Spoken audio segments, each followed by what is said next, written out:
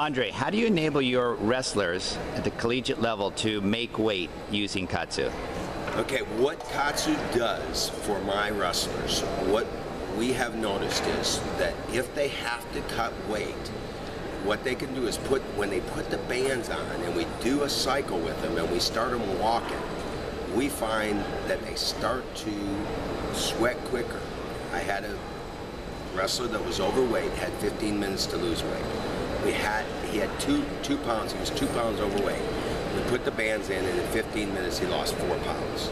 So because his system kicked up so quickly within the endothelial cells, kicking out the nitric oxide, which causes that physiological response, but the autonomic response that he had was he just started this perspiring.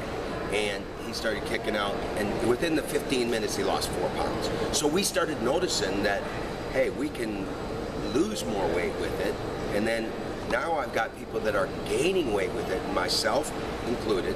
I put 2.5 inches on my arms, put 4.5 on my thighs, because I needed mass, all right? Then I've got people that, one of my wrestlers, my 174 pounder is now wrestling 197. So he has went up 30 pounds of mass and muscle. So it's pretty cool. So we can gain weight or we can lose weight on KAATSU, which is very exciting and safely. The thing is, it's not like sitting in a sauna. Now we're really creating the sauna from the inside out for our own body, which is healthy. Yeah.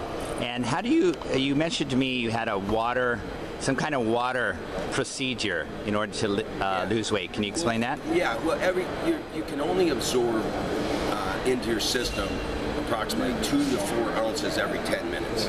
So it's crazy to just drink a bunch of water once I make weight. It's better for me to slowly go 2 to 4 ounces. So whenever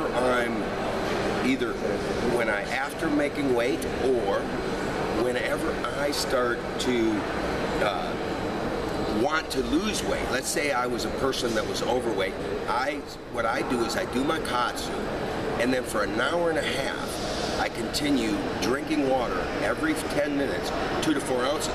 Once that's over that hour and a half, then you can go eat and do whatever you want, because your metabolism starts to actually adjust to your body now, and you're not as hungry at that point.